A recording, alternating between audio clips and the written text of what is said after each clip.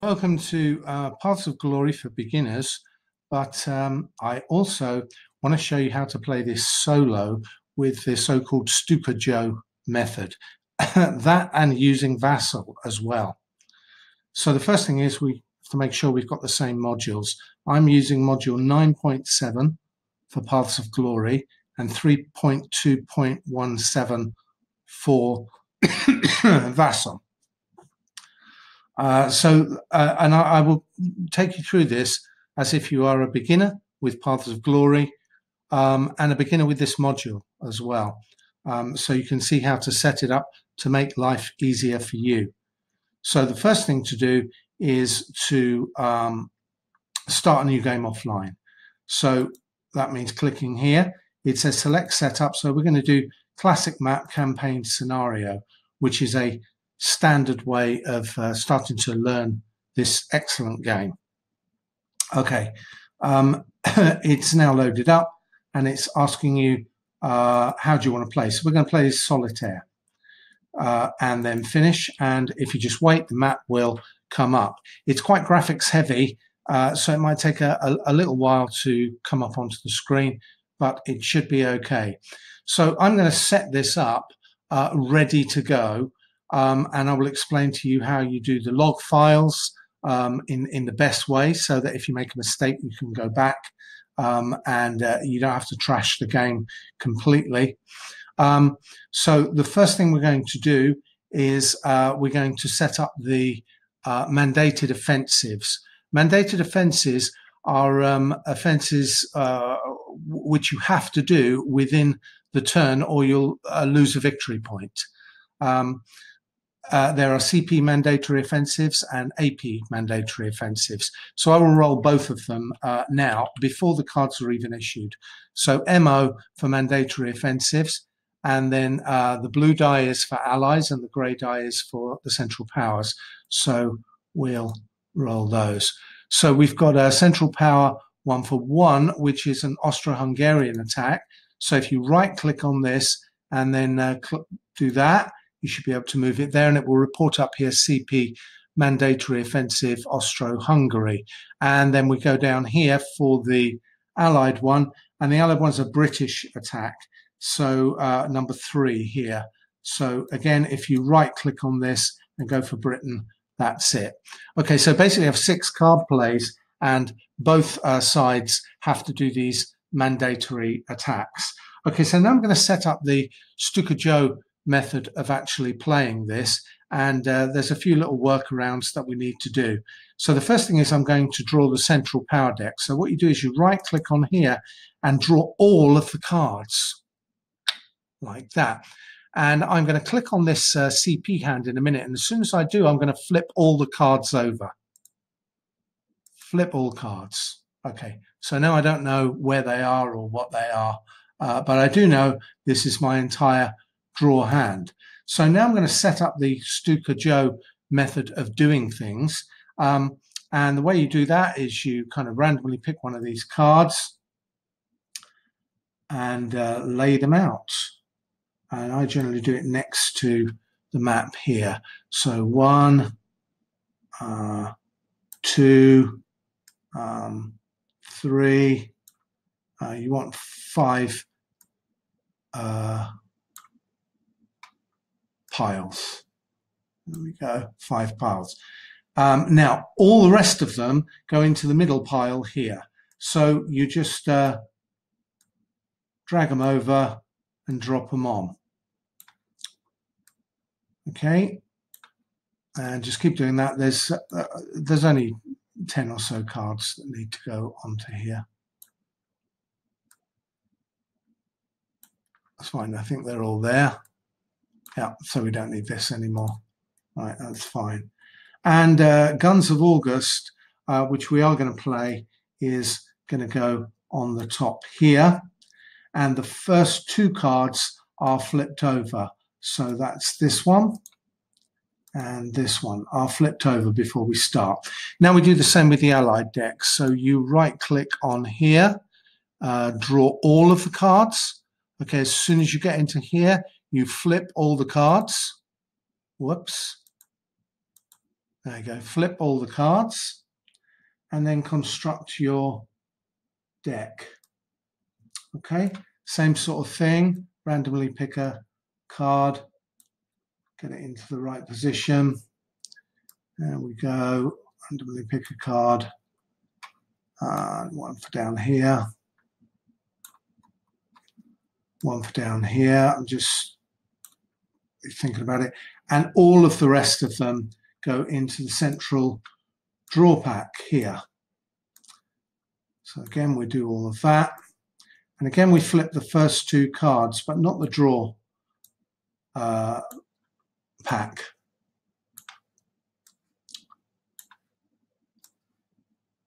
Okay, there we go. I think that's all of them. So quick double check, I haven't missed any. That's fine. Okay. Right, just tidy that up a little bit. Okay. Now, on the Stuka Joe method, these cards positions is card A, B, C, which is the draw pack, D, and E. Okay, and you have to roll a dice at the beginning of each of the turns and refer to the Stuka Joe instructions for Paths of Glory, which you can get from GMT's site, I think, actually. But if not, you can just Google it and you'll be able to find the latest details on that. Right, now, we don't need to bother with any of this again, and we don't use these hands up here, okay? Neither do we use hand count here. Now, we are ready to begin, so what we'll do now is save the game state. So you save the game state by save game as. Okay, and I've already set a folder up here, so I'll save this as POG setup. If I want to go back to it, I can, and that saves that. Now, in this system, every time we do a card play, we're going to have a separate log file for it. So we need to be fairly organized in how we do these logs. So the first thing to do is to start the log up. So begin the log file. Okay, so we're going to call this 001, and then it's going to be turn 1. Okay, then it's going to be CP, because they're the first people to play, and it's card play 1. Okay, and then the next one we do will be 002, turn 1 AP, card play 1, and then 003, turn 1 CP, card play 2, and so on. Okay, you'll see it sounds more complicated than it actually is. So save it, and now we're logging. Okay, so we're going to start with Guns of August here, and I'm going to have a look at what I've got. I should have flipped this guy's cards over, so we'll flip him. Okay, and we can see what they've got as well. And we can make our strategy according to that. There's nothing wrong with looking at the other guy's cards as it is and seeing exactly what he's got. So Russian reinforcements he's got, which he can't use, so that'll probably be used as an ops card, and British reinforcements, which he also can't use, which he might save actually to use on the next hand. I don't know. What have I got? Austro-Hungary reinforcements, which I'll probably use as an ops card, and Entrench, which I'll probably use as an ops card as well, and Guns of August, which I'm going to play right now. Now, to play the event, you simply right-click on it, and you click Player's Event. And you will see up here, it says Guns of August marker placed at turn 1. So if you look up here, here's turn 1, and there's Guns of August. It's automatically moved the CP war status to 2. Why? Because Guns of August, which is now in the removed cards section, has 2 after it, and a star means once it's been played as an event, it is removed from the pack. So it's done all that for us. If we look at the what we actually get here, it says the Liege Fort is destroyed. Yeah, that's a destroyed marker there, so it's done that for us. place the German 1st and 2nd Army in the Liege space. So let's just check that. Yep, there they are. The German 1st, 2nd, and 3rd Armies are activated for combat. There we go, they're activated for combat there. Okay, so it's all been done for you, so you don't have to do any of this. Now, all you need to do now is make a decision. Now, decision generally at this point is, should you attack the BEF with a weakened attack on the 5th Army? Why? Because the BEF is a pain, and the quicker you can reduce them, the better. But on the other hand, the BEF will cause one of your armies to flip. So that's not going to be so good because they won't be able to advance. So it could be a problem.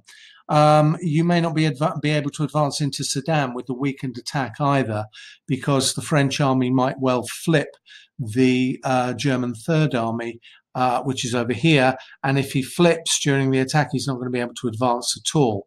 So one of the more standard openings is to really go for this 5th Army here. Now, if I had a Landwehr card, which allows me to kind of unflip my armies, I'd have no hesitation in going for the BEF here, because the BEF will flip one of these, but if I can unflip it on the next turn, which Landwehr will let me do, then I don't care about it. But I really don't want them to flip me if they don't need to. So I will do a flank attack on Sedan. Now, the way I log this is I will say German 1, German 2, German 3, flank, and then I change to do that, and I'll put French 5th there. Okay, so we know it's a flank attempt. The flank is +1. I could put that here as well if I want, I guess. Flank's definitely a +1. How do you know if it's a +1 or not? Let's just put that in a bracket. Okay, how do you know if it's +1 or not? Well, you assign one of these stacks to pin it here, and the other one can be a flanker. Now, if you want the +1, this other guy mustn't be in contact with any other target. So, for instance, if there were French armies here, then you could still flank it, but you wouldn't get the +1. So, because he's not in contact with anybody else apart from the guy who's trying to flank, that will give you a +1 on the die roll. So we'll give it a shot and see if we can get a successful flank out of this. So that's the grey dice. Yep, that is a flank. That will be 6. That's a flank. Anything above 3 is a flank. So we should be fine. So that is a successful flank. So the first thing is 15 strength. So I'll just put 15 here versus 3 and success flank. Okay, so that means we do the 15 first. So if we do the 15 first, it means, if we have a look at our fire tables up here, we are probably going to get some serious damage on the 5th Army before they even can attempt to attack us back. So let's give it a shot. Here's our grey die. Let's roll that. 3. Okay, what's that on 15? That's 5 losses. So I will report that down here as 5 losses to the French. Okay, so if I have to go back to this, I know exactly what has happened. All right, so 5 losses to the French is definitely a flip, but it would need to be 6 losses to flip again. So it flips once, okay, but it's 5 losses. So now they attack back, but they can only attack back on a 2. So I'll put that down here, 2 attack for the French, okay? And let's roll them. Okay, so they get a 3. So let's have a look. 2 attack, 3 is a 2 loss. Now I will write down the 2 losses. So 2 losses to German. And of course that doesn't affect them at all. And we got 5 losses. So we're going to have to retreat 2 spaces now.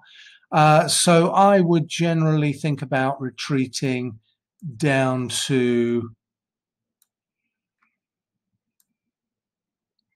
probably here. Okay, and that will allow them to advance. Now, they could advance all three if you want, but I don't think so. And they cannot follow the advance into Chateau Thierry because this is a forest space, and you have to stop your advancing there. With this guy pulling back two, they could follow him normally, but not through a forest. So this one advances into Saddam, and if you carefully right-click the area around here, you can place CP control on there as you move it, which is a good thing to do, or to try to remember to do anyway. Now, why have I moved here? Because if I don't move here and I move, say, into Paris or into Amiens, that would leave this wide open, and it wouldn't take much to just drive straight through this hole. Okay, there would be a hole there in Madame. And you might say, well, can't you do that through Amiens? Yeah, but it's more tricky because he can't stop in Amiens, Calais, or Ostend for a while anyway because of a special rule. So the chances of him actually going this way are a bit slim. Plus, he could produce an easy hole here. He could overextend himself, which is a problem with beginners of overextending themselves, and they just get cut off. And once you get cut off in this game, you're not going to be able to recover easily. So let's avoid all that and block this French hole anyway. Okay, so that's the finish of that turn, and I will leave it there and pick it up for the next one. So we do that by ending the log file, which will write it. And there we have it.